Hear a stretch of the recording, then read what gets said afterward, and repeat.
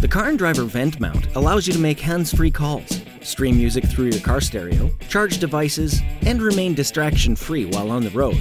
Open your vent mount packaging and remove the device with the plug attached.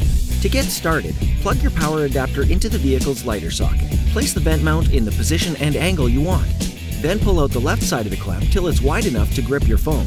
To get the FM transmitter going, first turn to FM on your car radio and go to an unoccupied frequency. Then click the spin button on the device, holding it for 2 seconds until the LED screen flashes the frequency. Rotate the spin button to match the car's station.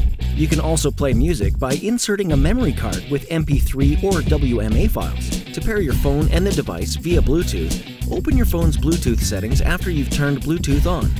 Once your phone detects the device named CAD9900, tap it to connect. And remember, if someone calls you, even if music is playing, the device automatically switches to telephone mode.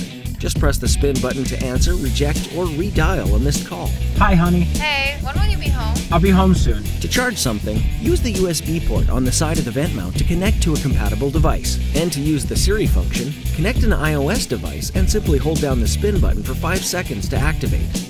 And there you have it, the Car and Driver vent mount, bringing convenience and simplicity to your driving experience.